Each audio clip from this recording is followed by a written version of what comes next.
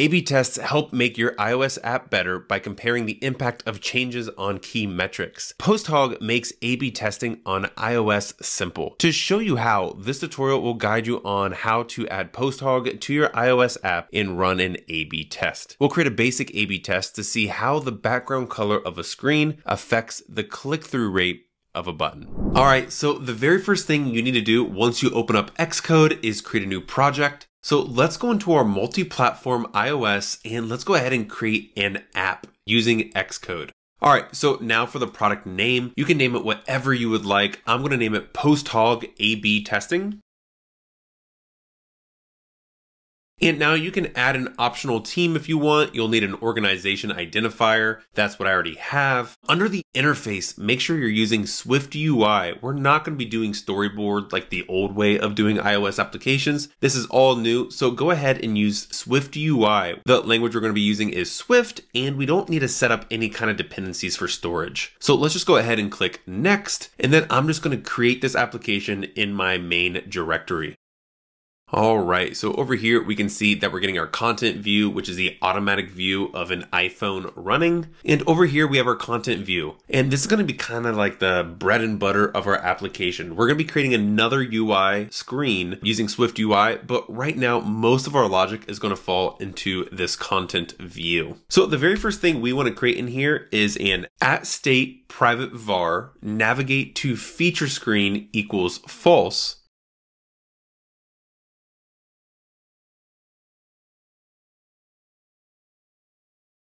And then this VStack, this vertical stack that starts, we can just go ahead and delete all of this because we're just gonna be kind of creating our own code to start with. And we're gonna get a couple errors, but that's okay. Let's start by creating a navigation stack, brackets. Inside our navigation stack, we wanna say VStack brackets, where we're gonna create an image of system name of type globe,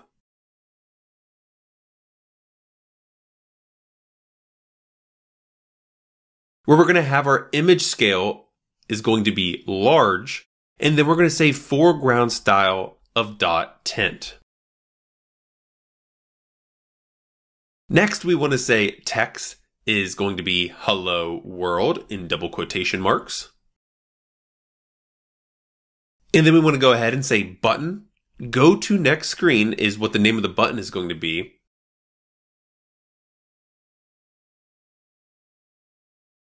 And navigate to feature screen is equal to true.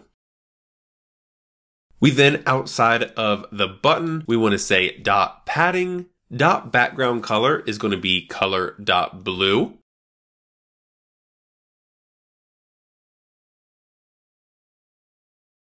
Foreground color is going to be .white. And corner radius is going to be 10. Now, outside of all this, we want to say .padding, and then we want to say .navigation destination.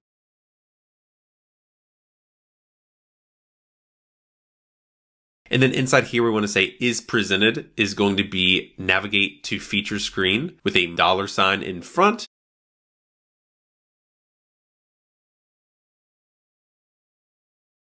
And then inside the brackets, we want to say feature screen view is test variant.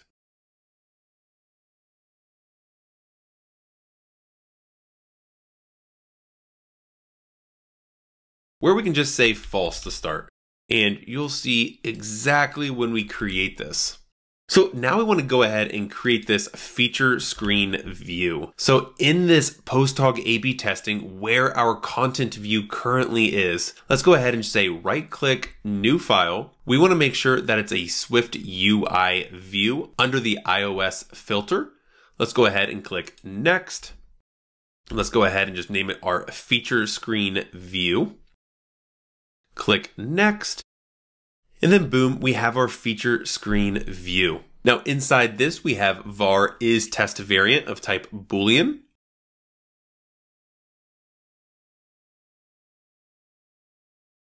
And now inside here, our body, so we have our var body of some view. Let's go ahead and just remove this text, Z stack. And now inside the Z stack, we're going to say color is test variant. So we're going to have a ternary operator, question mark dot green if it's true, or red if it's false. And then dot edges ignore safe area is going to be all. All right, now we're going to create a button with click me inside. And now outside of this, we're going to say dot padding, dot background where the color is blue, dot foreground color of white, and corner radius of 10. And here we're going to need to pass in a test variant if we want it to work right here. But just for now, we're just going to say, hey, let's just go ahead and comment that out. And if we go ahead and press play, so this play button will allow us to be able to build an iOS project. It's going to be creating a emulator or simulator to be able to use an iPhone in real life so we can practice using this. And here it is, it's starting up. It's an iPhone 15 Pro. And once this is running, it's going to be able to run our application. So it says, hello world, go to next screen. And if we click it, it's going to give us a red background with a click me inside. Now, so far, we haven't implemented any type of feature flags or anything. So every time we click this, the background will be red. And that's because we are passing in false for is test variant. And inside our feature screen view, we say, hey, if this is true, return green, else return red. And we're always passing in false. So the else is always going to be getting hit. Now, one thing we need to do to be able to use PostHog in an iOS application is import the dependency. And there's a couple different ways we can do this. We can do this by using the Swift package manager, or we can use like CocoaPods. But for simplicity's sake, I'm just going to go up here and use the package dependency for our Xcode project. So up here, we can say file, and we can say add package dependency. Now, I already have this here, but what we need to do is post this in our search for the package URL if we want to be able to find this package. So typically we'd have to say https://github.com, where we need to search for our PostHog/posthog-ios.git. Now, when you type this in, this PostHog iOS will appear. And now you can download and add this into our project. So if we go ahead and just say add package, we'll see that it's fetching it and trying to get all the dependencies. And then at the end, we can say add to our project. Now, when we add to the project, we can see inside our left hand, which is our project directory, we have this PostHog 3.22. This is the newest version of PostHog as of this recording. So if we look at this, we can see that, hey, PostHog is implemented in our project. So now that we have PostHog, the next thing we need to do is implement and add PostHog into our application. So if we go up to our PostHog A/B testing app, this is going to be the part of the app where we implement PostHog. So the very first thing we need to do is import PostHog, which is the new package that we just installed into our application. Now inside our PostHog A/B testing app of type app, we now need to say init. So we can say init parentheses, brackets, let PostHog API key equal something. Let PostHog host equals something.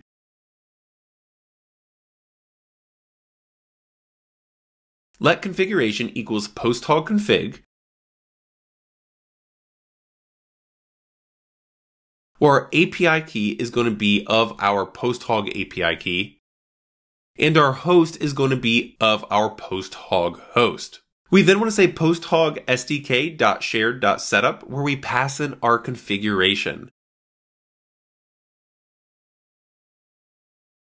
Now, PostHog host is going to be pretty easy. It's either going to be app.posthog.com or it's going to be eu.posthog.com. So inside here, I'm just going to go ahead and say https://app.posthog.com. Now our PostHog API key is going to be unique to your account. So what you need to do is go ahead and go into your application, Let's go all the way to the bottom where you can see settings.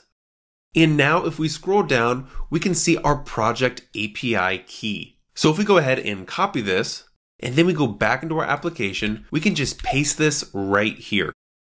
All right, so now let's go back into our feature screen view. And right here where we left it blank inside our click me button, let's go ahead and add some PostHog information. But first we need to go ahead and just say import PostHog. And these are going to have brackets of our PostHog SDK.shared.capture, where we can pass in our feature button clicked.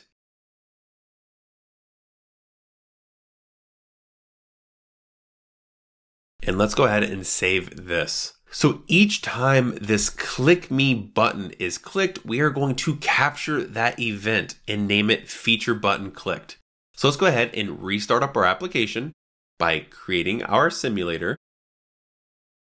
So now if we say go to next screen, each time we click me, this is going to save in our activity. Therefore, if we go back into our project and we click activity and we reload, we can see that these feature buttons are coming in and we are now being able to catch them within our activity table inside your personal PostHog application. Now, this is awesome for being able to track activities in PostHog, but what we really want to do is some A/B testing. So inside our PostHog, we can come down here and click A/B testing, where we can say we want to create a new experiment. And you can do this either in the top right-hand corner, or you can do this right in the middle and just say create experiment.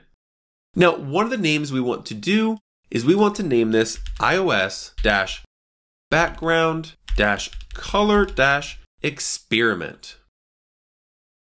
We want the feature flag key to be the exact same naming convention. Now, when you're doing A/B testing, we are having a feature flag, so part of the people are going to be testing the new feature, while the other amount of people are going to be doing the original, so it's A/B testing. And here you can add an optional description if you would like. We have two different kind of experiment variants. We have our controlled and we have our test, and we can leave these exactly how they are. And now let's go all the way to the bottom where we can see save as draft. Now, when we say save as draft, what we're really seeing is we have our A/B testing right here where we can see that there's no A/B testing yet happening. But if we go into our feature flags, we can see that we have our feature flag for our iOS background color experiment. Now, what we want to do first is let's go into our A/B testing. Let's go ahead and click. And now what we want to do is click launch. What this does is it now is running our A/B testing. And we can see that by our status shifting to running. Inside our feature flags, and we click our feature flags, we can scroll down and we can see examples on how our feature flags are going to work. It's either going to be test or it's going to be control. And we have it set as of right now so that 50% of the people that run this application are going to get the controlled experiment, while the other 50 are going to get test. We haven't yet set up any of this yet, but this is essentially what it's doing. And now the next thing that we need to do is let's go up here and do our edit. We want to click edit and we want to say enable feature flag. So if this is not yet clicked for you, you want to make sure that is clicked. And then let's come down here and say save. So now if we go ahead and look at our feature flags, our status is enabled and it's going to be to all 100% of our users, which is just us. And if we go to our A/B testing, we can see that it is successfully running. So now for the final step, we need to add this experiment into our code. So let's go ahead and go open our Xcode, and inside our content view is where we need to implement this navigation of control versus test, which is our A/B testing. So right above our body, let's go ahead and create a new piece of state, which is going to be private var is test variant, which we are going to start as false. And now inside our button where we say go to next screen, what we need to do here now is before we navigate to feature screen, we want to do two things. We want to say let flag value equal our PostHog. And before we can start doing that, we need to import PostHog. And now we can say PostHog SDK.shared.get feature flag. Now inside our get feature flag is where we need to call out our feature flag for our A/B testing. So if we go back here, we can see that our feature flag is going to be called iOS background color experiment. And just to make sure that's not typed wrong, go ahead and copy it right here from your PostHog interface. Let's go back into our application. And right here, let's go ahead and say double quotes, iOS background color experiment. Now, what this is going to return is not a string value. So make sure we say it is as a string. And now we just need to write a simple if statement. So if our flag value is equal to test, then we can say is test variant is now going to be equal to true. And just for us to be able to see, I'm going to create a print statement of whatever this flag value is. So now if we go ahead and just rerun our application, and I move our terminal up so we can see what's going on here, we say go to next screen, we can see that it's going to be printing control.